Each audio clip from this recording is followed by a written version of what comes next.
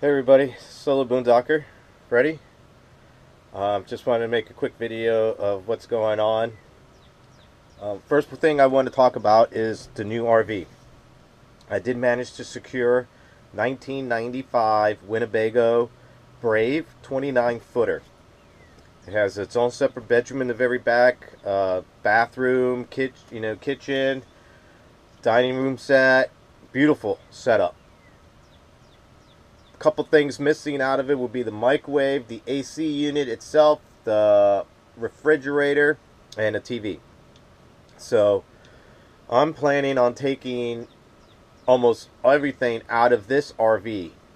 The fridge, the microwave, the AC, the backup camera, the trailer hitch, my stereo, everything that I think I'm going to need for the new one, I'm going to transfer it over.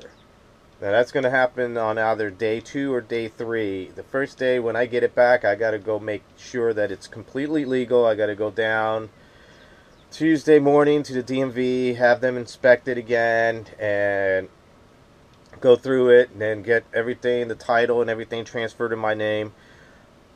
I'm going to go ahead and pay the extra $7 or $10, whatever it is, to get the title right then and there. So I know it's free and clear and I don't have to worry about it being mailed anywhere. It just comes straight to, I'll have it right then and there.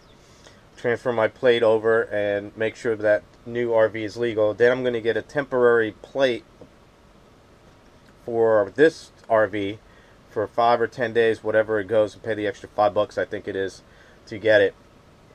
So I can have them both legal at the same time and transfer and keep them, so I could transfer all my gear and clothes and equipment over. It's going to take me a little bit of time. In the new RV where the refrigerator goes, it's nothing but a big frame system where it has no paneling on it. It does have the floor for the fridge to sit on, but as long as I can get that connected and up and running, that's all I'm worried about. So I can stick all my food in there and get my fridge running up and right away. I'm going to have to get some coolers from work to put whatever food I have in there and put into the coolers with some ice so I can save my food until I can get that right away. So I got to do it in one shot. Remove it from here, transfer it to the other one, hook it up, get it leveled, and get it up and running, and then be done with it. That way I can put my food back in there and have it set up. I'm going to have to see if I have what kind of wood I'm going to need to make sure it's secured properly and I can screw it in like it is right here, so that way it doesn't move around. He did say all the connections for the propane and the electric are still there and they all work. He even put in a T bracket or whatever system, so you can hook up outside. I could put a propane tank from your barbecue outside and have it plugged in, which is a great option, and I never really thought about it, but that would be great. So I don't constantly use up everything that's in my tank. I can use that one. It says it's got to switch this primary and secondary, so I could just switch it on to the outside one first, use that propane up first before I use the propane in the primary tank. So that's a good idea. He does have a 1500 watt inverter with it and a solar charger, but no solar panels, which is fine. I do have my solar panels, and I plan on going back to Harbor Freight and buying myself 3 more solar batteries. And I do believe they sell the individual panels, so I'm going to buy 2 more solar panels to add to the 4 that I have. I don't know how I'm going to mount those. I'm going to probably mount flat right on, while the one I have right now is the setup that you can lift it and tilt. So I'm planning on doing that, and that would be to charge up all my batteries. I believe what I'm planning on doing is the 2 solar panels that I buy with his solar charger. I'm going to run that wiring straight to my main battery that starts the RV. That way, I'm always got something charging those batteries, because I have my own solar charger controller here and a 3,000 watt inverter. So that's going to be used in conjunction with the 1,500 watt inverter to give me enough power. Hopefully 4 12 volt solar batteries would be enough to get me going. I'll have 2 batteries up in the front to run the lights and stuff in the cab. Plus I'll have the generator, which I have to have. I was going crazy. I've been going crazy in this one without having a generator. It's like every 2 days I have to make sure I can get somewhere to plug in so I can charge up, which I'm going to have to do tonight when I get to work. I'm going to have to plug in at work tonight so I can have power overnight. So tomorrow, Friday night, I'll be able to sleep out in the main part of the parking lot. I'm just staying here for right now at work, only because it's a lot more convenient, and I don't have a lot of cash on me right now. I got everything tied up in this RV. Every dollar I get, I buy something for the RV, which is basically I'm buying something just like anybody else. You're buying stuff for your home. This is my home. There's things that I need, things that I require. Different than what I would have if I had a home, obviously, because it's a mobile home, recreational vehicle. So I have to buy chemicals for the tank. I got to get hoses for the tanks. I got to get chemicals for the water to treat the water so I can have water in here that's drinkable. I got a lot of different things I have to purchase, so I have to get those items and load up on them so I don't run out. And now I'm hoping that with this newer RV, I'll have a lot more space. I can take everything that's underneath this table that I'm sitting on right now. It's completely filled. All my shoes and stuff I got shoes underneath there. A big cabinet. I mean, I got everything stuffed down in there, and it's taking up. I can't sit in here properly. So, what I'm hoping is, with all the new bigger area, I will be able to make a space where I can store everything that I have underneath these 2 chairs, underneath this table, underneath my couch, and store it all in one area. I have to see how he has it set up. I believe the water tank is actually sitting inside one of the 2 dining room table chairs area, because he said on the other side he took the couch out to have more space. So I have to check that out to see where the actual holding tank for the water is at. And then I'm not sure if it has 2 tanks, one for gray water, one for black water, or if it just goes all in one tank. That's the other thing I need to find out. I'm going to make sure I got plenty of white hose for the water, drinkable water, and then my power cables. So I have a long power cable. So that's basically everything that I need to do for right now in order to get going. Once I get the other RV up and running, then I'll be a lot more comfortable. He did say that it has 6 practically brand new tires, Bridgestone tires on there, less than 3 years old, plenty of tread on it. The RV only has 53 or 56,000 miles in it. So he basically said he just drove to Arizona from, I guess, Florida, stayed there for 3 years, and it looked like he had it basically parked for the 3 years. He did have a window unit sticking out, so I guess he was staying at a park somewhere, and then he just came back in February with it. And so now he's trying to sell it, and he had it up there on Craigslist for quite some time, and then I saw it gone, and then by chance I just went looking through it again, and bang, I found it. And he dropped the price down quite a lot.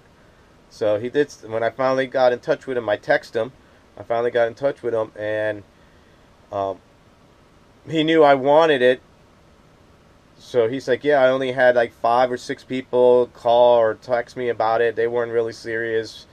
Um, maybe I should just hold it for you and give it to you at this price. And so I sort of freaked out about it. I said, yeah, that would be great.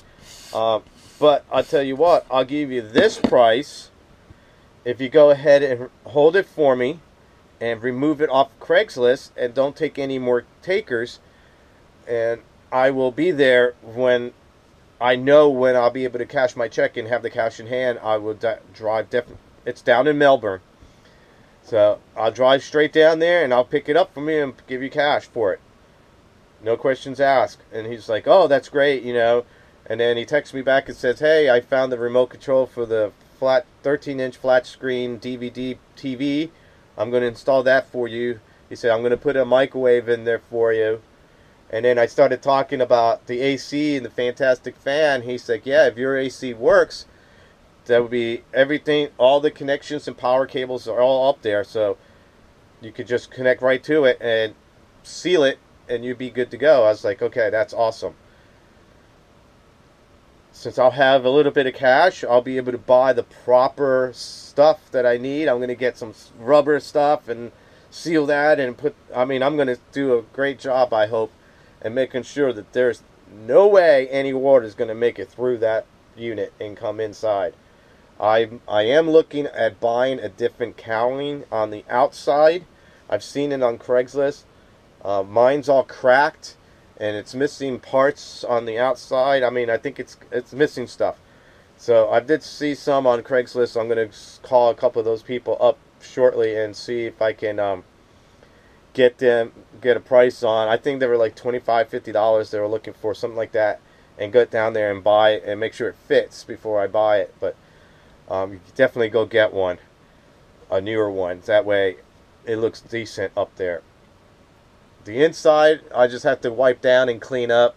I got to take that cowling off and wipe it down, because all that red wood crap that's up there, it's just coming down. It's like a Coca-Cola color, the water is, and it's driving me bananas. And I'll be able to get rid of this old 13-inch. Well, I'll probably keep that, see if I can stick that in my bedroom. If there's space in the bedroom for for this TV and DVD player, I'm going to set that up inside my room. Hopefully I'll be able to get everything up and running in several days. I have to make sure I got everything pretty much done by Friday night, so on Saturday morning I can get to work. Now, once I get everything out of this RV, I don't know when I'll be able to get down to the junkyard with a ride home, leaving my RV at work or somewhere where I can get to it and drive this one. See, I may have to go to Target and park my RV at Target, and then have someone drive me back to the bait shop, pick this RV up, drive down to Bunnell to the junkyard, then go ahead and see if I can sell it to them for a certain amount of money, hopefully over $500, and then come back to my RV at Target, and then I'll be done with this RV. It was a great little RV. It has taught me a lot. I learned a lot of things from this little RV, but I think its time is over. I don't want to put this RV on anyone else, only because of the issues I've had and the frustrations I've gone through. The wood floor is starting to get soft. The roof is soft. I don't want to put this on anyone. Now, if somebody wants to buy for the motor and tranny and take the whole thing, that's a different story. I just have to get rid of it right away. I won't be able to put it up on Craigslist and wait for $1,000, a week for someone, because there's no way I could keep it around for a week. So maybe the longest I'll have to keep it around for would be at least 3 days. and that's going to suck. I may be causing some problems with that. But if I can make it the 3 days, if not the first day, if I can make it the 3 days, and I can get down to the junkyard on my day off next week, and drop it, or the week after I get everything done, and see if I get down to the junkyard and see what they'll give me for it. I do have the title in hand, so, and it does drive. I'm going to be driving it straight to them. But it's going to be, I'm going to have to put a piece of plywood over the hole to cover up the hole in the ceiling. And it's not going to have the microwave, the refrigerator, the backup camera I'm going to take with me, which I got to figure out how they wire that. It looks like they use a telephone line and tapped right through it. So I'm going to cut it at the telephone line and cut it and unplug it over on this side, because I think it just plugs in on this camera. And I'm going to redo this whole system up perfect. So, and I'm going to hardwire the camera this time to go on with the ignition sense. That way I don't have to worry about, you know, plugging it in and using up my plug all the time. I need that for other things. And I have a small solar panel system that sits in the window that I can stick into the plug-in, and that also helps charge my batteries up front. So hopefully this summer I'll have plenty of sun and cool down with the AC. I just hope I don't get this AC is damaged. That's why I put a bunch of stuff on the outside. I put some filters in there to cover up the holes, to try to keep it from getting any more damage than it has been. When I do plug in at the campgrounds at 30 amp and I crank that baby on, it gets cold in here.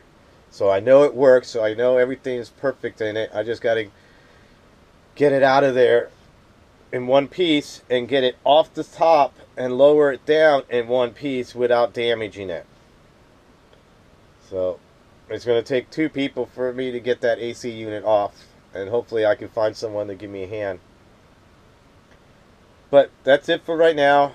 That's all I got. Hopefully I'll be back together with you guys shortly.